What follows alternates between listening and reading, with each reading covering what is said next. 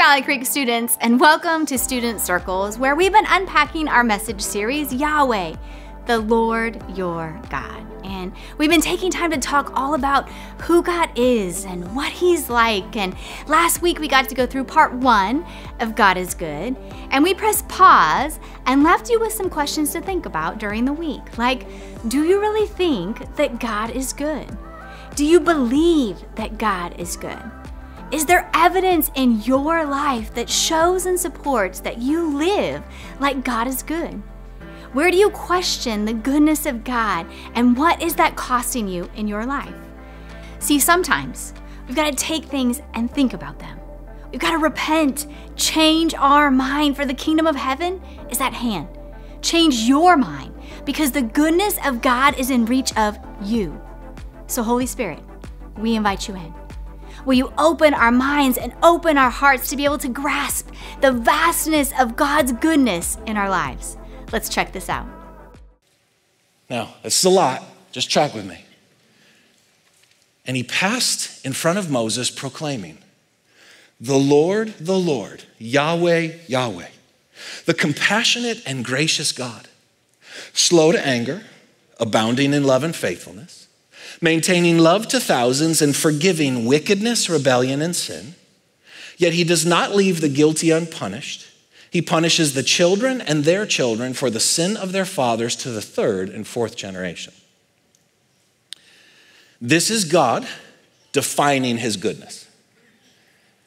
He says, I will show you my glory, which is my goodness, and I will proclaim my name in your presence. In other words, this is God proclaiming his name, telling us exactly who he is and defining his character, his nature, and what his goodness actually looks like.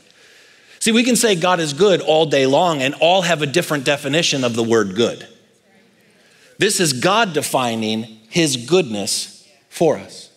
And what's fascinating is this is probably one of the most often repeated phrases, statements, truths all throughout Scripture. If you would commit this to memory, or you'd just be aware of it, as you're reading through the Bible, you'd be shocked how many times the Bible quotes the Bible on this one in particular verse. Why? Because it is who God is.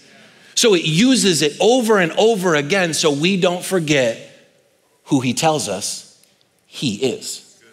So will you walk with me through this? Okay? It's a little different. Let's just break it down. Ready? The Lord, Yahweh, Yahweh. We've said all throughout the series, the name of God brings with it all the reality of God.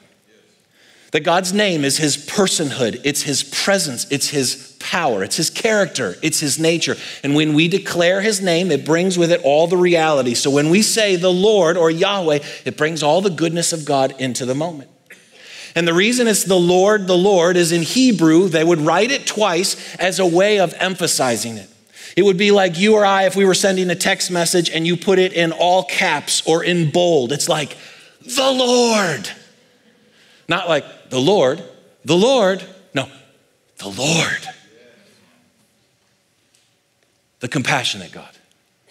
Compassion is a feeling word. It's an emotion. It means God has heart for you. He sees your misery, he hears your cries, and he is concerned of your suffering. I mean, one of the names of God is that you are the God who sees me. You remember the story of the leper? A guy with an incurable, contagious disease. This disease has shut him off from his friends, from his family, from life itself. And he hits his knees in front of Jesus and cries out, if you are willing, you can make me clean. And it says, filled with compassion. Jesus' heart goes out to the man and says, I am willing, and touches him. He's a compassionate God, which means he sees your anxiety. He sees your depression. He cares about that marriage you feel trapped in. He sees the bullying. He knows the thoughts you think at night when you're all by yourself. He is concerned about the loneliness. Like he sees your misery. He's concerned of your suffering. He sees your misery. He is filled with compassion. And so he has come. He is the compassionate and gracious God. If compassion is a feeling word, grace is an action word. Grace is God acting in your life to do for you what you could never do for yourself. The problem for us is we have taken grace and we've brought it down to, we just think it's the forgiveness of sins. Yes, it includes forgiveness of sins, but it is undeserved favor and supernatural empowerment. Grace is God acting in your life, moving in your life, doing things in your life that you could never do for yourself. This is why it says the law was given through Moses, but grace and truth came through Jesus. It's God acting in your life to do what you could never do. I mean, do you remember the story when Paul has the thorn in the flesh? Some kind of problem in his life. We don't know exactly what it is, but he cries out to God and God says, Paul, my grace is sufficient for you. My power is made perfect in your weakness. When you are weak, I make you strong. Grace is God acting in your life, and it is always sufficient for any and everything you face. No matter how weak you are, God's grace acts and moves in your life to make you strong. I mean, you remember the story of the prodigal son?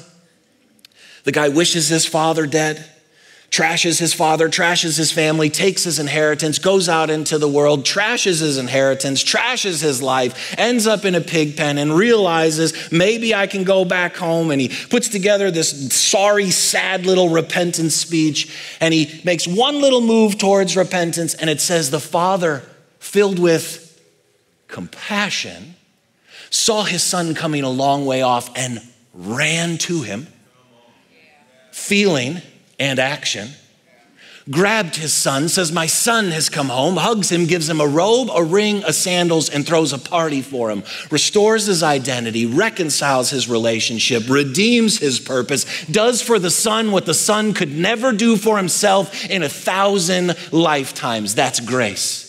It's God acting in your life to do for you that which you cannot do for yourself, and it empowers you to say no to godliness and unworldly living and passions in this world and live a self-right, controlled, upright, godly life in this age. He is the compassionate and gracious God. There are no other Elohims like him. And he's slow to anger. Now remember, this is God defining his goodness to us. So let's talk about that for a second. Slow to anger. We don't really know what to do with that when we talk about God, do we? Some of you, you're convinced God's always angry, and some of you think God never gets angry. Okay, but let's just let God tell us who God is. Slow to anger, which means he's patient and he's long-suffering. It means he can get angry, but you have to work really hard to get him angry. See, we don't understand anger because the extent of the anger we understand is worldly, human, fleshly, sinful, reactive anger. When we think of anger, we think about it from a sin, fleshly perspective. We don't understand righteous anger. But if God is good, then all of his anger comes out of his goodness. So it's actually good anger. And God doesn't get angry every time his will is violated. There's 8 billion people on the earth who most of the time don't do his will. Do you imagine if he got angry every time his will got violated the way we get angry every time our will was violated? There is no fit of rage with God. There's no just like, brah. But that's what we think, isn't it? God's anger is directed at anything that interferes with his love for you. Think of Jesus and when he turns over the tables in the temple. Jesus has been in the temple thousands of times before that. Why didn't he turn over the tables on all of those other times? Because he's slow to anger. But on that day, he said, enough is enough. And my anger is now directed at things that are interfering with my love for people. And he abounds in love. Abounds, overflows, a good measure, pressed down, running together, spilling over in love. How deep, how wide, how long, how high is the love of God? See, again, we don't understand love because what we think of as love is emotion and feeling. We think of mushy gushy, ooey gooey. But love in the Bible is goodwill. That's what it actually means. It's the word charity. It means to have goodwill. It means my will towards you is good, and I will seek your good with everything I have. All my gifts and passions and talents and resources and time. If he is slow to anger, he's quick to forgive. We don't have to beg or plead or coerce or do a dance or do some kind of special religious ceremony. He's a forgiving God. And it says wickedness, rebellion, and sin. Why? Because they're three different things. Wickedness is the word iniquity. It means bent or propensity. It means you have a heart to do evil. You desire evil and you delight in evil. That's wickedness. It's iniquity. The word rebellion is the word transgression. It's where we get the word trespass. Rebellion is I know what God has asked me to do, and I choose not to do it.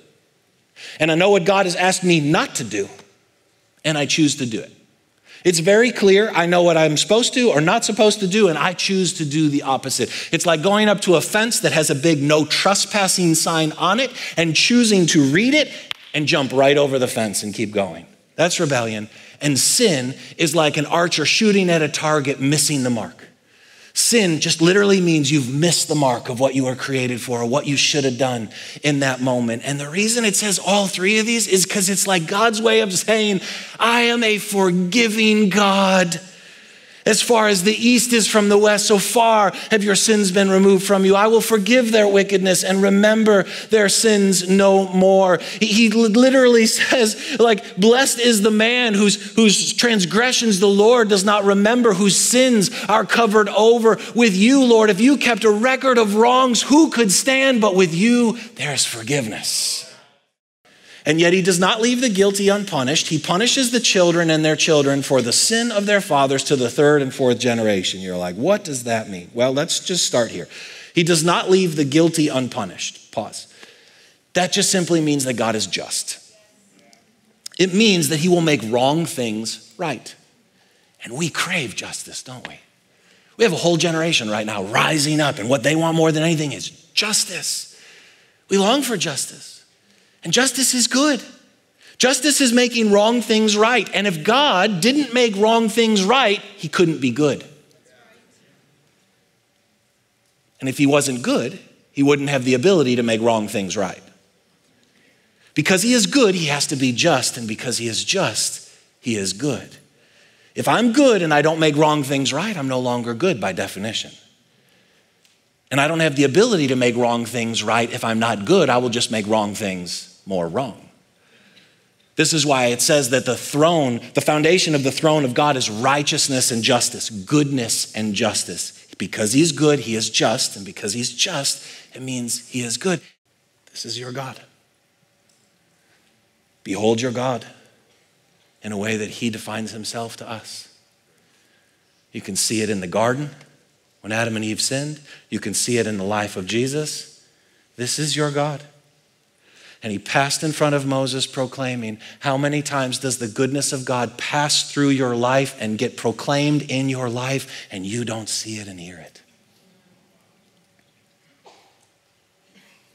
Moses had eyes to see and ears to hear. How many times does God's goodness move right through your life? Is declared right in your, like this moment right now is God's goodness. He's literally passing through. Can you see him? He's literally proclaiming. Can you hear him? He's literally saying in me, there is nothing to fear because I am good. And everything I do is good. And it all flows out of my goodness. And even in the worst of things, I'm working them together for the good of those who want me in their life. And after that, Moses bowed down to the ground at once and worshiped. Here's the honest question for you. Anywhere in this series, have you been humbled, broken, overwhelmed by the awe and wonder of God? If you've just come to church like every other week for the last 2 months and there's been no, I am. He is. Yahweh.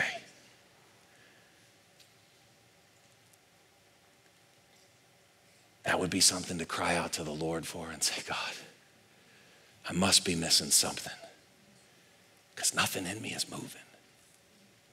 When Moses came down from Mount Sinai, he was not aware that his face was radiant because he had spoken with the Lord. When Aaron and all the Israelites saw Moses, his face was radiant and they were afraid to come near.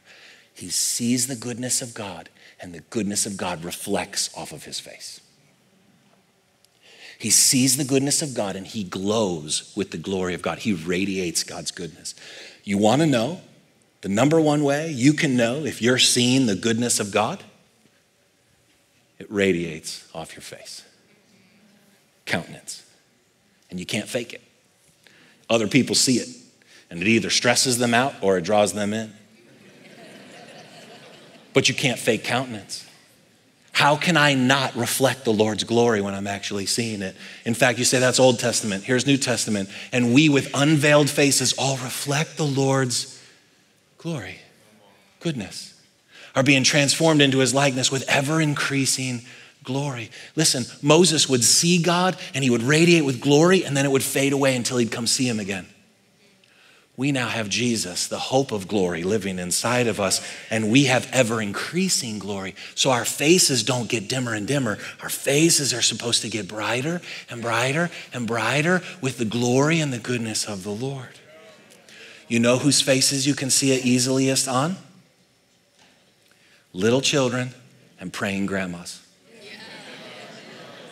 You want to see a face radiate with the glory of God, find someone in our church who's a disciple, and today when they go pick up their 5-year-old, go just look at the 5-year-old's face. They just believe that God is good. Jesus has forgiven me. I am loved, mommy, and everything is possible. See it. And then praying grandmas. Have you ever seen my mom? Have you ever seen Miss Irma? I met a praying grandma 2 weeks ago after service. She was beautiful. She radiated the glory of God because they believe God is good. Yes. And Jesus has forgiven me. Yes. And I am loved. You ever hear Miss Irma say, I am loved and everything is possible? You know who you see it on the least? Students and young adults who are trying to live like the world. Middle-aged moms who are bitter and grumble and complain about their station in life. And middle-aged men who love money and are enslaved to their jobs. All three of those groups can be believers, but there ain't no glory on their face. Why? Because they're not looking at the goodness of God, they're looking at the badness of the world. What does your face radiate? Stress, anxiety, anger, a fit of rage? Fear, worry, guilt? Look to the Lord. He's in you and he radiates out of you. So what does your face radiate? To answer that question, you have to identify what you're beholding or what you're focusing on. So are you fixing your thoughts on Jesus? Are you letting him show you how good God is and how good he is to you? See, God is passing in front of you. So will you have eyes to see and ears to hear what he is showing you in this season? Let's turn to our tables now and talk about it.